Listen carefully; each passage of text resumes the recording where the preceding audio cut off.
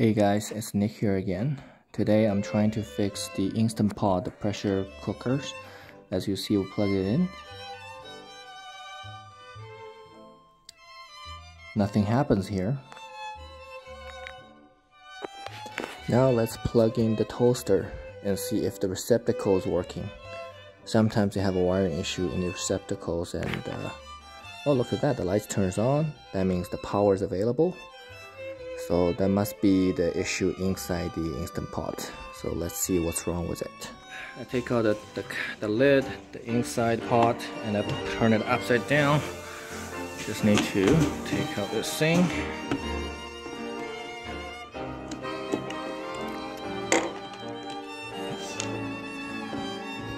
So we just need to turn it a bit.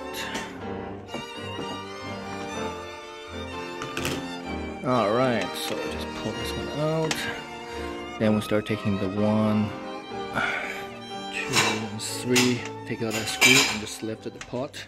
I mean the outside shell. Thing out.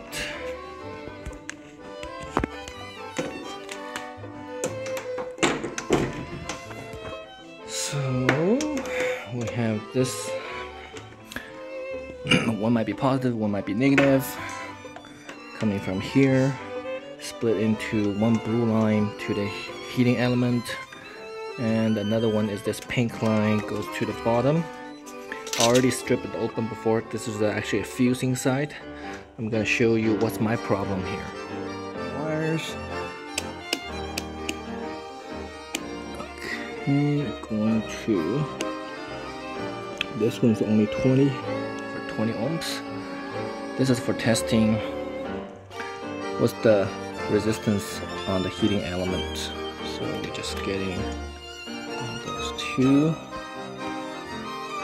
So 13.9 ohms, and our voltage is 110 volts. Divide by 14. Okay, 14 divided by 14 ohms. You're roughly running about 8 amps or 7 amps.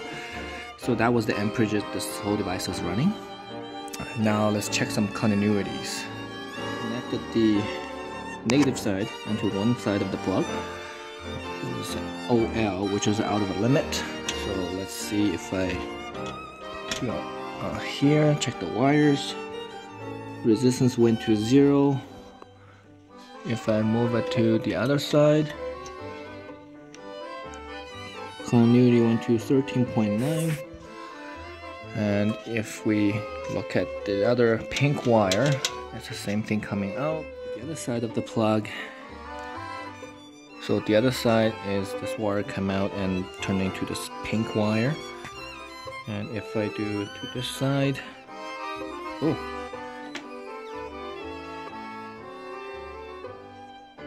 so very little resistance. Maybe it's I'm not having a solid contact because I'm keep wiggling my wires. Will that be better this time? Roughly 1 ohms. And if I go to the other side of it, out of limit. Left side, oops, left side, 0.4 ohms. This side, 0, out of limit, so infinity, which means there's a disconnection inside this fuse.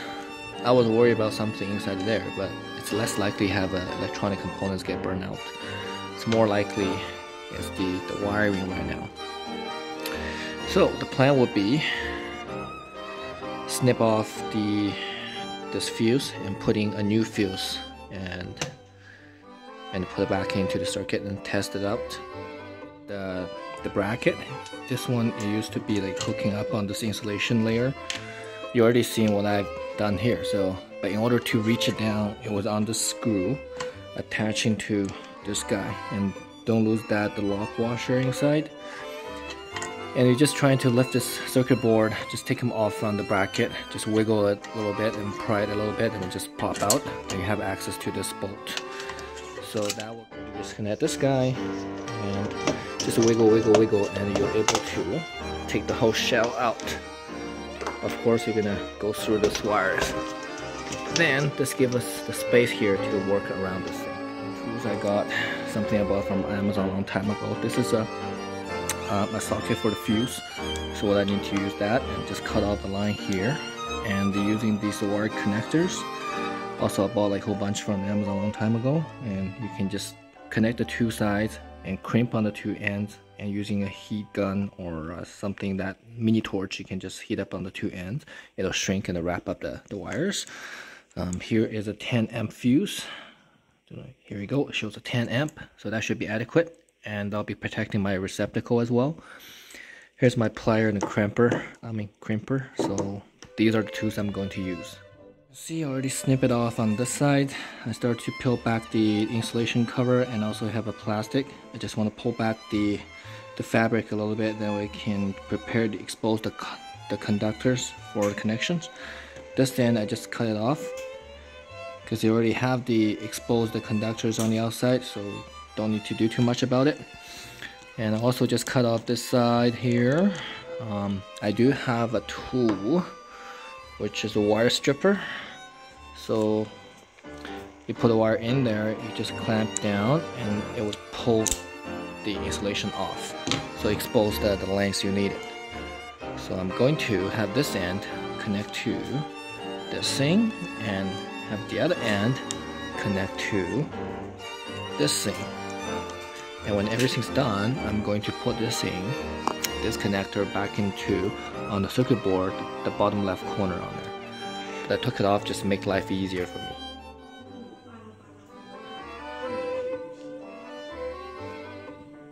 So this is the one I took off. It was a 10 amp fuse, or it says it was SE fuse, and they have some kind of model number on it. I just don't like this style, and I have easy ones to put in, and it's good for the wattage on it. So that's the model number of the fuse. What I did is I made the two ends, which is just using this tool as I showed previously, and I put the insulation sleeves, which are from the pot in it originally. I took it off and I cut it in half and put on the two ends. Once this thing is connected with this wire, I'm going to slide this insulation upwards and to cover whatever the metal is exposed, if there was any. Just in case, I don't think I'll be any metal exposed. But I do think I'll have, where is it, something exposed on this end, because they have very long exposure here. So actually I'm going to move this insulation onto this piece of the wire. That will probably do that. You see that I have already made the two connections, which is put a metal piece into this half and use the crimper to crimp down, and same thing for the fuse end. And I already insert the fuse into it. Yeah, well, never mind. I already put a 10 amp fuse into it. So now we just need to finish this end and that end. I have made the connections around and added this additional fuse. So as you can see, the black lead is already on the plug and out of the limit on the meter. So let me put where is it? I'm going to put this into the bottom and testing the wires. Oh, look at that.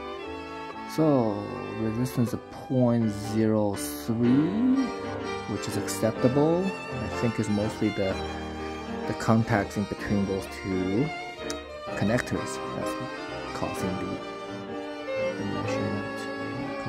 Must be not touching it very well. Okay, this is where it should be going. Yep, 0.04, 0.03. Okay, I should have plugged it in and tested it out. I just put the thing loosely in it. Excuse me. I have this plug back in. I have the plugs. Let's go to the wall. Oh, you heard a beep. And you can see this thing was saying off now.